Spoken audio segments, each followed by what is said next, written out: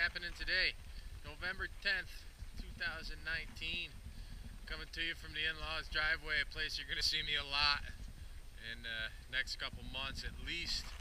Working on my dream boat here, 1991 42-foot Fountain.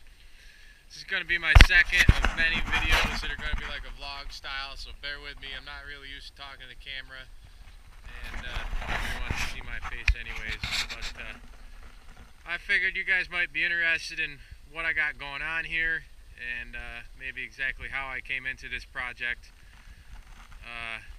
So I'll walk you through what I'm doing to it. Really, it was a triple engine boat, and I'm a cheap fuck, don't really have the cash anyways to buy it with all three engines, everything running, and I've kind of always liked the idea of having a twin engine cigarette boat.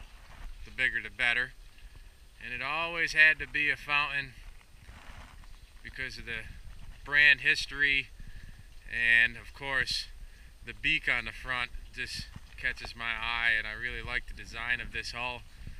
It was around for about 10 years to my knowledge before they put steps in the bottom of the hull.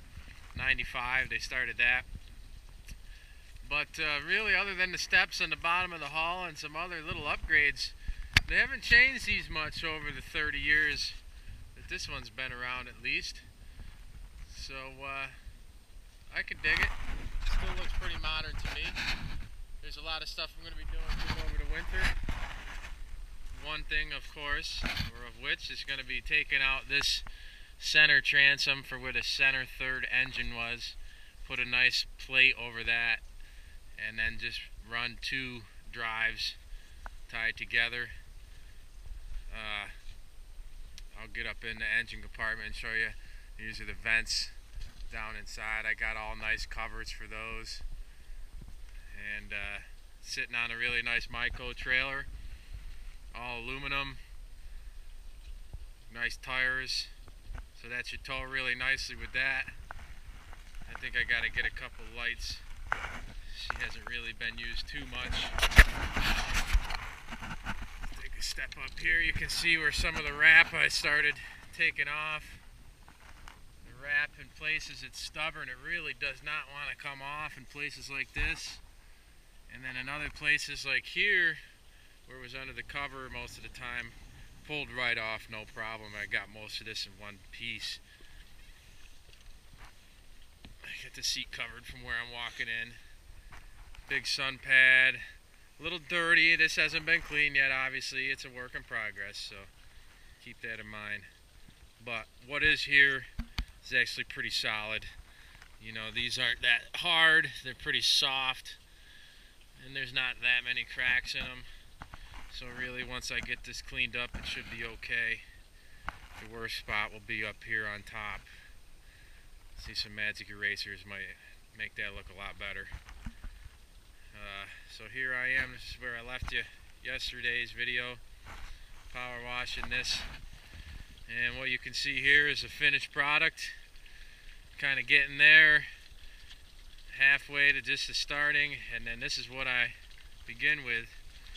It used to be this, you can just barely see it. I don't know if the camera will show it in places like here where it was protected under either the cover or wasn't, you know, directly facing the sunlight.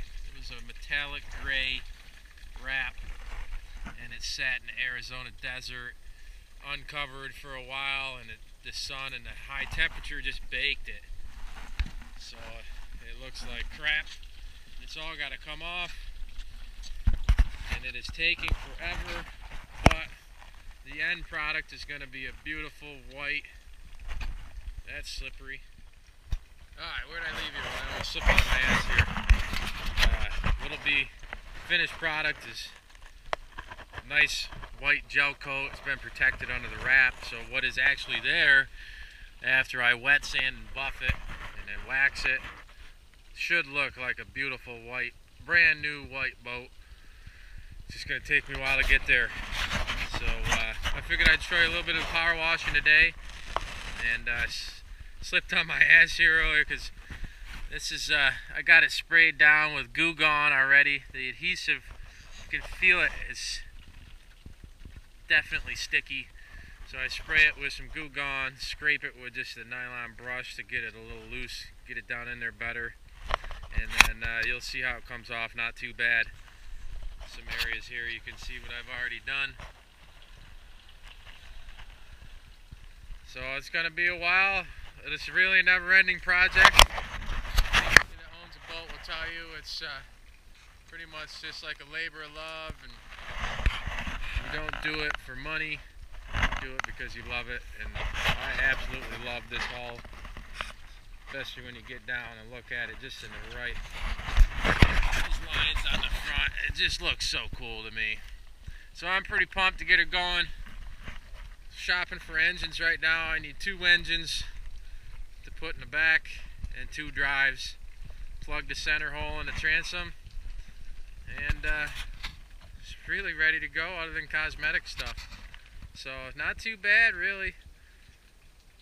I'll keep you guys posted as I continue to work on it.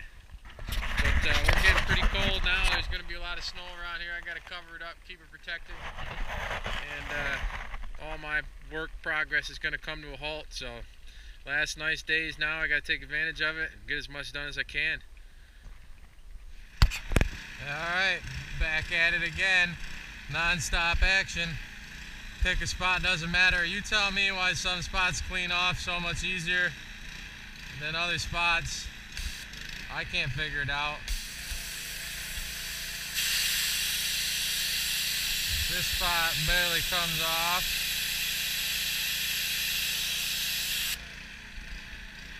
And then if I come over here, this really blasts right off.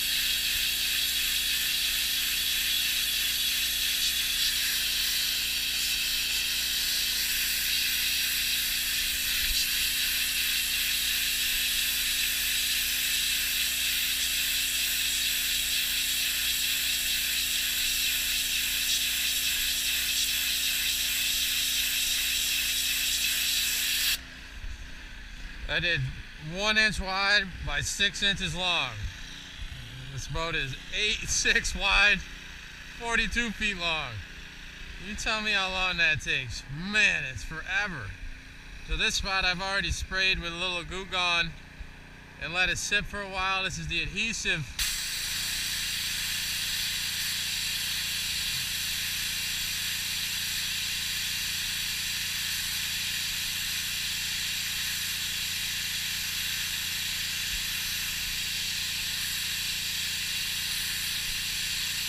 How long can you watch this for?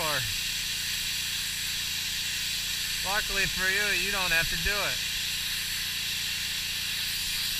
Some spots just do not come off.